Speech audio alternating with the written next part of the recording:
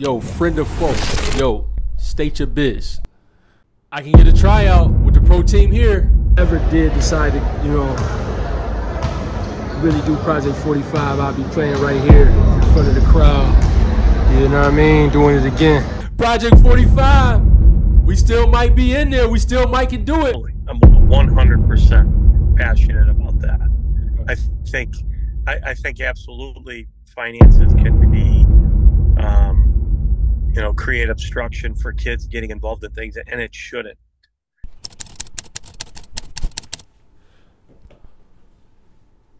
Good morning, guys. Today is Saturday, August 31st, 2024, and we have 62 days before we launch the All Dreams platform to amateur athletes worldwide. It is 9:17 a.m. in the morning, and I have a customer discovery meeting at 9:30. And I'm going to be brief. Last night, it happened again. I gave out work. I played 8 games. We won 6 out of 8. And it felt really, really good to play 8 games. But man, am I paying for it a little bit today.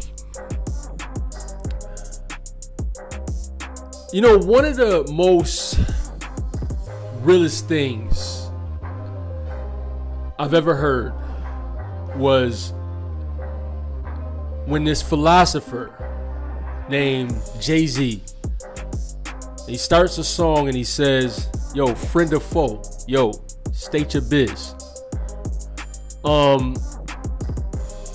It's a great way to start a conversation. Not verbally, but by thinking that, right?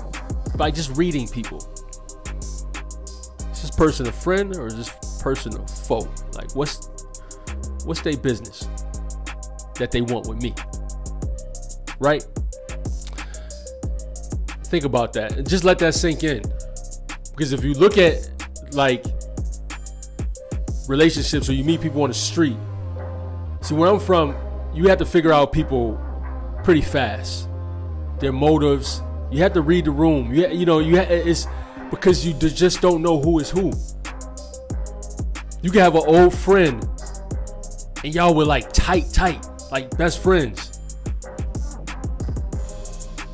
But then they know that you coming up on some money, or they try, or they know that you being successful, and that old friend that was your best friend will set you up to get killed. These are real things. I remember something like that happened to me where an old friend I was tight with, like literally was trying to set me up to get robbed. And I had to navigate to see what was happening, the patterns of what was, like how that could happen and how I could not make it happen. And I had to think fast on my toes because it was a deal going through for some real estate, and it was like a cash deal, and he was trying to have the person line me up. So I had to navigate because we was already deep into the deal, and then the guy that he's trying to have line me up, he's trying to have him pressure me, right? Yo, man, when can I get my fee? When can I get my fee? So, friend or foe, state your biz, Last night, I found out that one of the guys, he's a good player. He's a very good player. One of the guys that we play with owns the professional team here in Cartagena. And every time he gets a piece of me, I give him the business because he's a good player.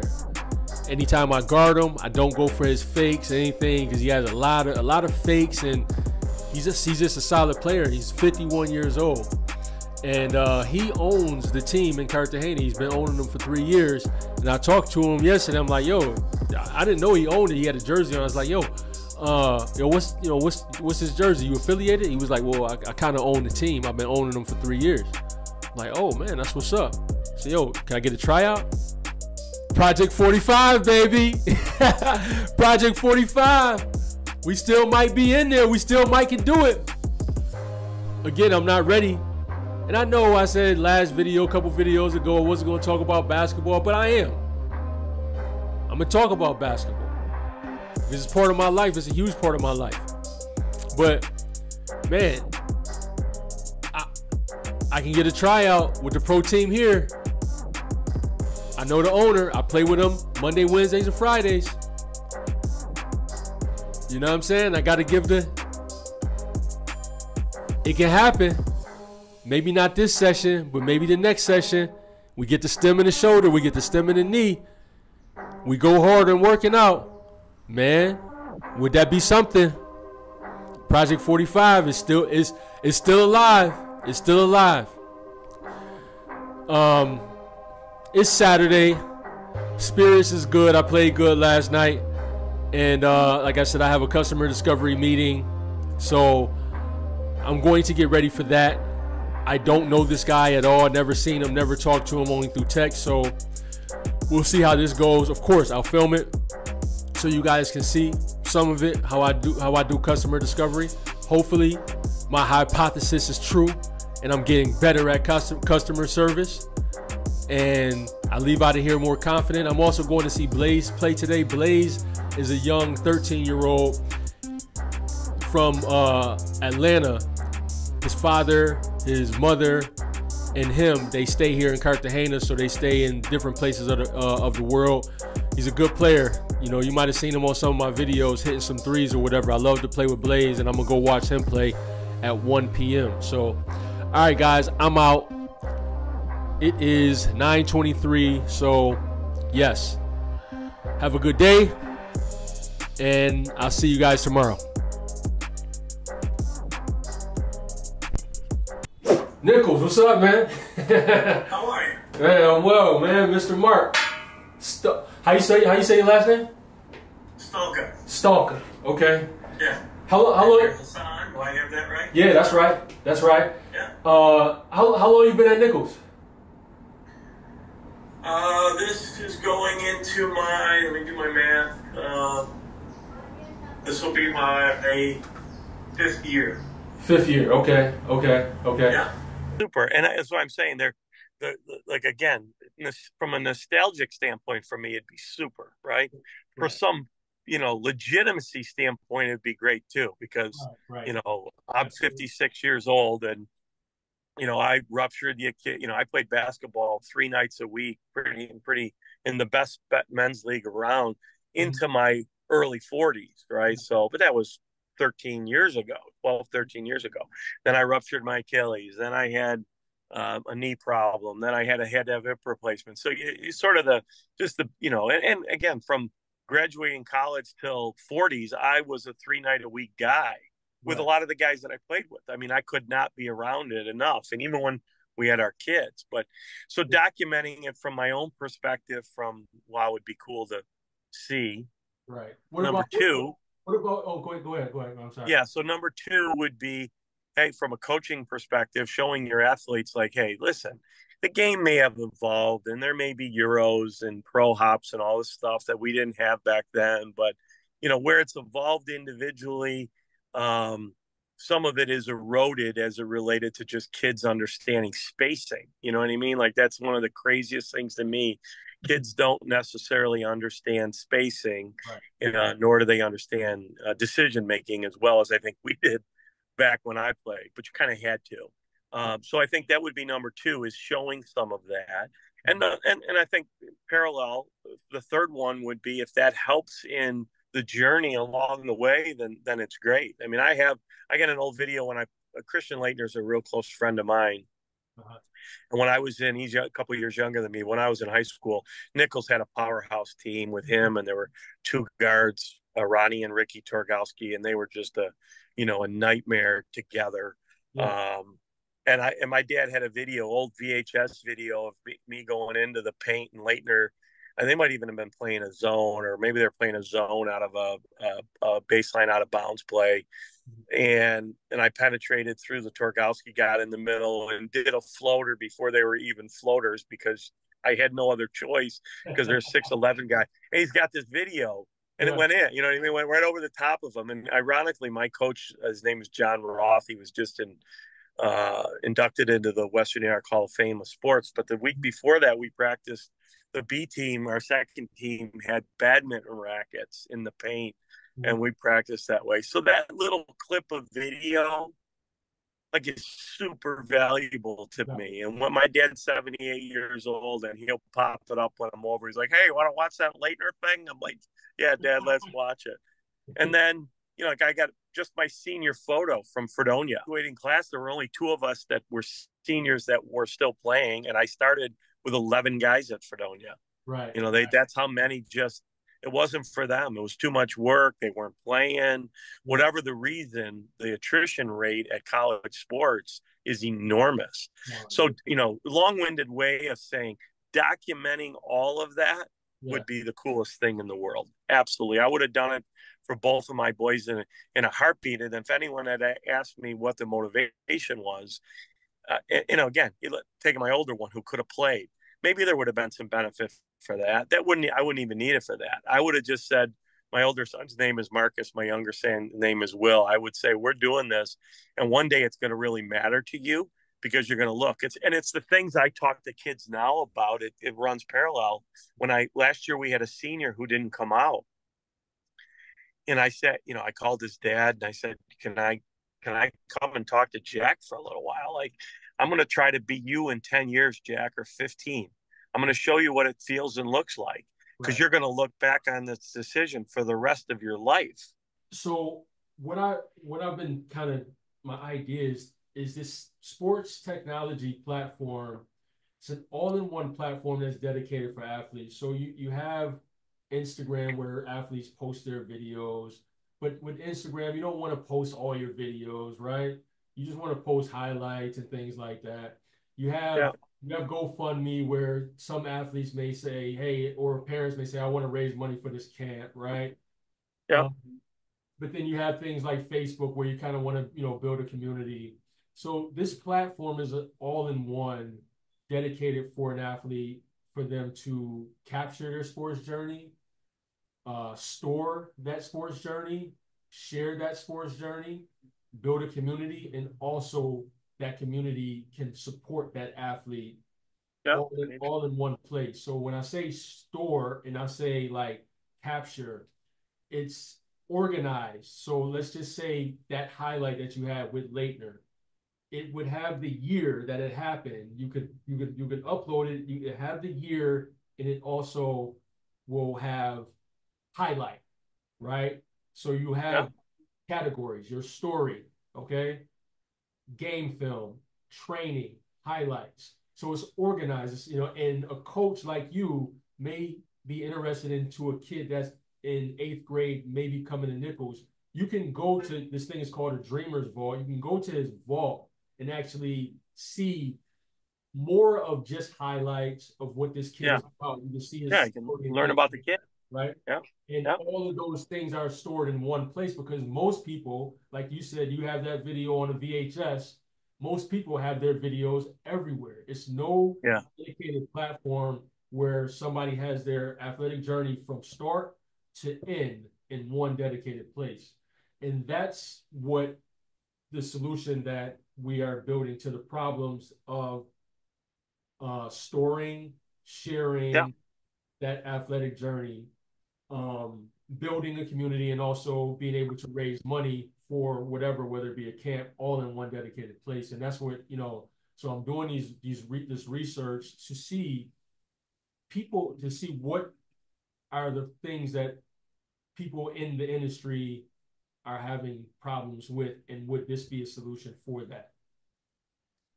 Absolutely. I think it's a great idea. I think it's a great idea.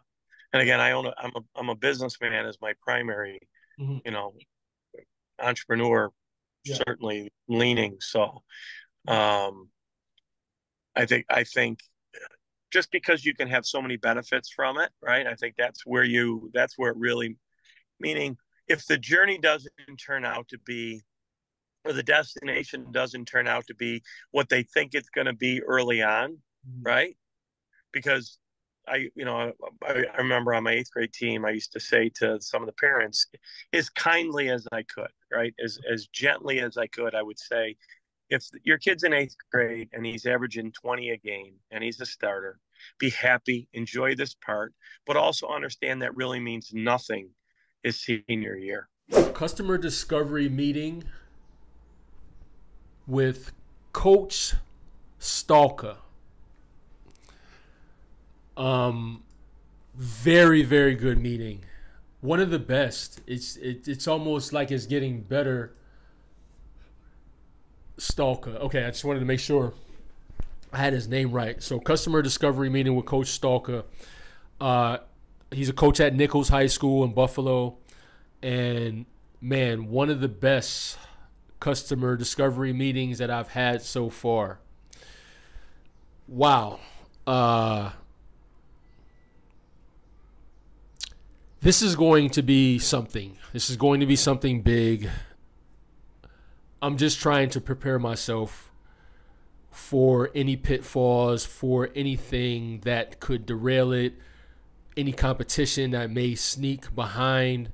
But this is going to be something for sure. This is going to be something for sure. This is going to be something big. And very, very good insight. He also mentioned being good friends with a legend from Buffalo, a legend in basketball, Christian Laettner. He also mentioned that he's an entrepreneur and has 50 employees. He also mentioned, not by me asking, but if I'm looking for funding, he may have people to help in that aspect. He has 2 sons. One of his sons plays on the team now, and his other son played all 4 years, but chose not to play moving forward. He's a former basketball player. And very, very good insight in what this platform is, also without visually seeing it. He mentioned Huddle, using Huddle. He also mentioned a player of his that he coached all the way from T-ball, that's playing college, that reached out to him for support, and he sent him a link from an app, and he was able to pay. So that's our support my dream feature, right? And that player had a community in him that he could reach out for support, right? So we have that aspect. We don't have everything covered. We don't have everything covered, but we have a lot covered in this vision. And every single day, I just get more and more excited about this. Great customer discovery meeting. And, yeah, I'm going to go see Blaze play at 1 o'clock. So it's about 11 o'clock right now. So I'm going to go get something to eat. And, man, he's going to also give a referral. Coach Stalker is going to give a referral for another kid, and we're going to keep this thing going. It is 10:43 right now, and I'm going to cut.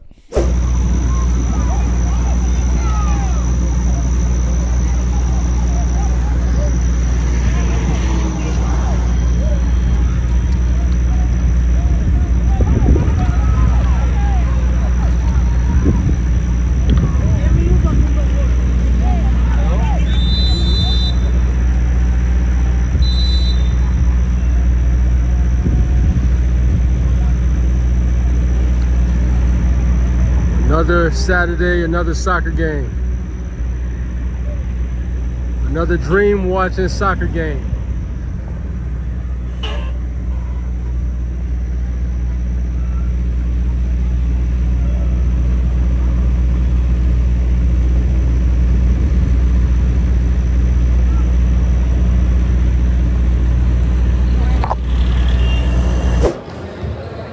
All right, so I'm here at Blaze game. You know what I mean? It's a beautiful, beautiful facility right here. Definitely a beautiful facility. You know. They got that bouncy floor right here. This is a joint you catch bodies on. Oh, back in my day, I would have caught a lot of bodies in here.